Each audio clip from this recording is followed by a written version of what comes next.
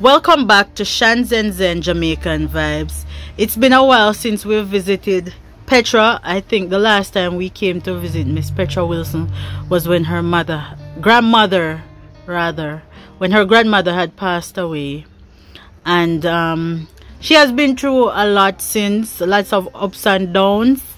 But I want to say thank you to those persons who donated to her since that video, since the first video, and those who continue to help. I know since of recently she hasn't been getting a lot of help, but just a reminder that it is very hectic and it does cost a lot, and they really don't have it, and it costs a lot to go to Kingston, the back and forth to Kingston from Westmoreland, and so please continue to support her. Your mom is not here, Petra. What happened to mommy? About a week ago, she was complaining about shortness of breath, and I told her that she should go to the hospital. So when she went over there, they did some tests and had her on a ventilator over there. So they admitted her for the asthma. And a ventilator and nebulizer? Something when they give you when you go to the hospital. It's a nebulizer, man. For the asthma, to help you to breathe. Yes, that is it. Yeah. They had her on the nebulizer over there. And while she's in the hospital, they told her that she might have a chest infection. So they were giving her antibiotics and stuff. And she also had a feet problem as well. But that wasn't the main reason why she went over there. But while in the hospital, they are looking about her foot as well. Yes. Okay. Every day her feet is swollen, so it seems like it's poor blood circulation. So they are giving her some injection in the hospital for the foot as well. It has gone down, right? But they need to know what is the main cause of it. So they're keeping her longer. Yes. But she still has. So how long she been in the hospital? Monday gone would be a week. So Monday, 1 week and 2 days. Oh my. Okay. When I spoke to you this morning, you told me about the asthma. I decided to give you this machine, a nebulizer machine, because my daughter got a new one because she is also asthmatic. So all they would have to do at the hospital is prescribe the nibs for her to put in the machine. So if she ever have a attack at home, thank you very much. Yeah, she can administrate it herself. Yeah. All right. So how have you been? You said, how is the hospital visit? What's been going on with that? What's the last thing they said when you went back to KPH? To be honest, miss, it just seems like it's just go on and come on, but we just have to just work it with them. Basically, they're going to tell me it's my fault because I went up there 3 times the last time to do the MRI. Yeah. And the 3 times I go under the machine, it was a problem because they say I'm claustrophobic. But right. The first time I went and they found out that I had to come back down, and they say the last time when I went up there, they admitted me for about a week trying to get a place for me to do the MRI. And while I was there, they said they were going to put me on some sleeping meds for me to calm down and not know what's going on while I'm under the machine. But the day when I'm supposed to go, they didn't give me any sleeping meds. So when I went under the machine, it was the same thing. I started to panic and sweat and all kind of things. So the doctor took me from under there and said they can't do anything about it. They have to sedate me while I'm under the machine.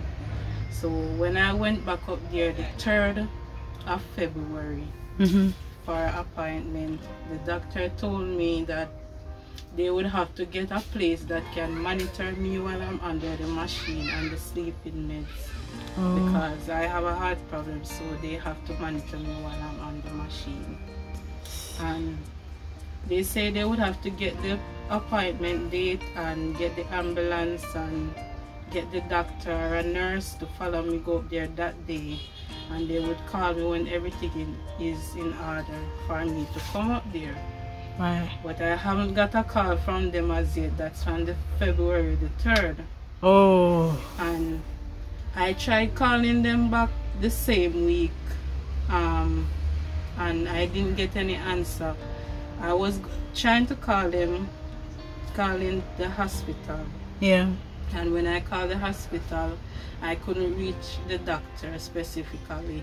So they said they would leave a message, but a little bit after that my mom went to the hospital, so I didn't try to call them back after that, because eventually if I call them and they tell me to come up there, I don't have anyone to follow me go up there. Right. So I'm just waiting on my mom to come back from the hospital so I can give them a call if they don't call me by that time and ask them what is happening, or else I'm gonna have to go up there and try to talk to the doctor. So the MRI is really to check your kidney? Yes. And that is what you've been trying to do for the past, what, 4 months? It hasn't reached 4 months. About 3 months? Yes. Oh my. And each time I go up there to do the MRI, I have a problem under the machine. So it's been like 3 visits you have since, or 4? 3 visits. 3 visits. To do the MRI. Yes. Yeah, I remember. Because when you went, you came back and you said you had to do the MRI. Alright. Wow, that's a lot. Lord have mercy. I just want you to be able to remove the tumor from your kidney. Yes, so for those who's watching the video for the first time, this is Petra Wilson in Westmoreland, Dunbar's River in Westmoreland, and she's living with several major health conditions. She has a brain aneurysm, a tumor on her kidney. She has a heart condition, which is she have heart failure, and she has diabetes and high blood pressure. That's a lot to be living with, but she's saying that because she is claustrophobic when she goes under the machine to do the MRI, because they require an MRI in order to see what's going on with the tumor in the kidney so they can know how to operate, but it's taking too long. I believe that more could be done to speed up the process, especially the day you're saying the day that you should have gone, you should have gotten the sleeping pills and you didn't get it. You know, that's something that they could have paid more attention to ensure that you got the MRI done. So I'm asking for people out there who has been supporting to continue to support her, because going back and forth from Westmoreland to Kingston is very expensive and they really don't have it. And her main support since she found out she was ill was her dad, and her dad passed away. Her mom is not working and currently she's in the hospital. And furthermore, Miss Petra was working, and because of illness she had to stop work. She was working at the hotel in Rio Hotel. To work at Rio, and then I left Rio and went to Grand Palladium, and then from Grand Palladium to Sandals. But I didn't spend much time at Sandals, about a month at Sandals. And then you got sick. And then she said she was saving up her money, you know, because she wanted to do an addition. She started it, but she didn't know that this sickness would have taken her. So most of what she had saved, she would have spent it out long ago. So she's asking for your continued support with her traveling back and forth to the KPH hospital. And again, I want to say thank you to those who have sent donations. She have sent me so many receipts, so I want to say thank you to everyone who contributed to her. All right, continue to support her. Petra, I have 2 bags here. One is from Canada. This one here is from Canada. This is from Miss Janice. Some sanitary items are in there because you're diabetic. I didn't want to give you anything that is not good for you. So this has no salt. No salt added, and lentils and some sanitary items and shampoo and conditioner. This bag here is from my friends from the UK, Dean, Cindy British and Winston. All right, they are on Bilston High Street in the UK, and this is from my friend Janice from Canada. She gave me a lot to give out. So yes, so you can read while you're at home, and you know, sometime when you're done, you can read your daily bread. So yes, thank you so much, Dean Winston and Cindy British, for donating the 2 barrels. Thank you, Janice, for donating the barrel that you donated as well. To Miss Janice and for the groceries, and thank you everyone that supported, send your prayers and for your well wishes. Thank you very much, it's really appreciated. And thank you to Cindy British and Winston from the UK. I really appreciate it. Yes, yes, yes. Thanks, guys. All right, so I hope these food items help. When you called me the other day and you said any little thing you have like grocery can give me, because it's really rough right now. And even though I didn't feel so strong, I said, you know, I'm going to strong up and come give you a visit and bring you some of these groceries. So, you know, God has provided it to the program, and I'm glad that I am able to come and issue it out to you who is a person who is in need. So I'm happy that I make it today. And you were saying that you wanted to do something for yourself the other day. Come talk to us about that. I was thinking about starting something for myself that I could make a little profit. It's something that I can do from my house, and I thought of something that I could do. I could sell Yoni pearls and Yoni wash and boric acid. Those are some female hygiene products that I see a lot of people selling. So I think that would be a good idea, but I just need a start so that I can go ahead and do something for myself. Or any other little thing that I can do from my house would really be appreciated. Yeah, so you're one of the persons who could be considered for the program, teach the people how to fish. Yes. Because you really want to do something for yourself. Yes. All right, so even something to occupy my time as well. Yeah, it can get depressing when you're by yourself at home and you have nothing to do. I understand. All right, we'll continue to pray for you, Petra, and may God continue to bless you and keep you strong and keep you going until you get this tumor removed from your kidney. And I pray that your mom too will be released from the hospital soon, and I hope the nebulizer machine will help her. Thank you guys for supporting Shanzen Jamaican Vibes. Please continue to support Petra Wilson. To donate to Petra Wilson, you'd have to donate directly to her, which means you can contact me and I will give you her contact information. She doesn't really want to put out her WhatsApp number out there unless it's, you know, somebody that is serious about helping her and contacting her.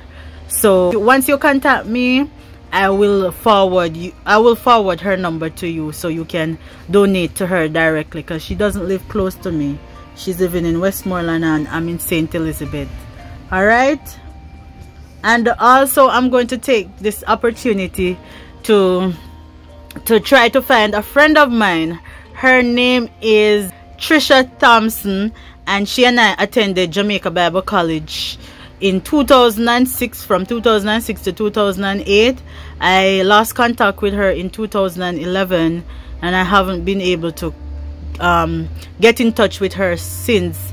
I know she once lived in Coleyville, Manchester, and she attended Homewood Technical, and she was living in Coleyville, Manchester at the time. But we lost contact, and I would love to get in touch with her. So if anybody knows Trisha Thompson, you can reach out to me so I can get back in touch with her. She was a very good friend to me. All right. And as you all know, I wasn't well. I haven't been well for quite some time now, and you know, I was really going through a depressive moment, very anxious and depressive moment. So I had anxiety and depression and some high blood pressure. I managed to control the high blood pressure though, But you know, I found out that I was anemic as well, so my iron levels were extremely low. I've been trying to build it up. I'm not as strong as I was before, but I am getting back to that stage. I can feel it in my body. So I'm moderately starting to go back out there and do the charity. A lot of people have been calling me to see how I'm doing and to check up, you know. So thank you to those persons. I appreciate you guys reaching out to me. And there's a lady that reached out to me. Guys, if you have reached out to me and I'm not able to get to you, I'm not able to help you, because I'm not able to help everyone, because I'm not God, and there's a lot of other people out there who are doing similar to what I'm doing. So if you can reach out to them and try to get some help, whichever way, their government ministries too that you can try to reach out to. But if I can't help you, you don't have to call me and curse me. There's a lady that called me, and I have never experienced it before. It's the first. The lady called me for help. She's been calling me for a while, but it's been since I got sick. And I told her, I'm here in Kingston, I'm in St. Elizabeth. I can't reach you because you're a bit far from me, and I wouldn't want to take on a situation like that, especially how arrogant and ignorant she came to me. So I said, if I get to the social worker, I'll let you know. I've been calling that lady the social worker, and I haven't gotten through to her. And Mr. Everett Armstrong, who was living in the hospital, he's now out. He's the one who gave me the social worker number. So he knows that I'm not lying about what I'm saying. I tried to get help for the lady even after she disrespected me, and that was what happened. So I'm just saying it to say I can't help everybody, and I have to be honest. Sometimes it's hard to say no, but when some people call me, I'm just going to say no, because it's unfair for me to say yes to everybody and then not be able to help them either. And it's also unfair to me because I have a child, I have a husband, I have a family. And if I say yes to everybody, then how am I going to find time for them? Right? So I just want to say this now publicly. If you call me and you ask for help and you don't get it, and you're going to call me back and be rude, you're not going to get any help from me. So that's it, guys. Thank you guys so much for watching, and thanks for making it Shanzen Zen Jamaican Vibes. Until next time, walk good and look out for your neighbor.